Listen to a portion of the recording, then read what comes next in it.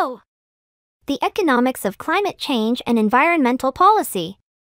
Climate change and environmental degradation have significant economic impacts, affecting everything from natural resource availability and agricultural productivity to human health and national security. Mitigating these impacts requires environmental policy that balances economic growth with environmental sustainability. Policy options include carbon pricing, subsidies for clean energy, and regulations on emissions and pollution.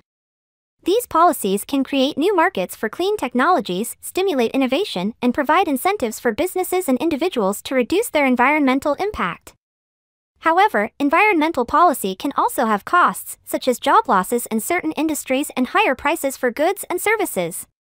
Balancing the economics of climate change and environmental policy requires informed decision-making and a commitment to sustainability. Thanks for your like and subscribe to the channel.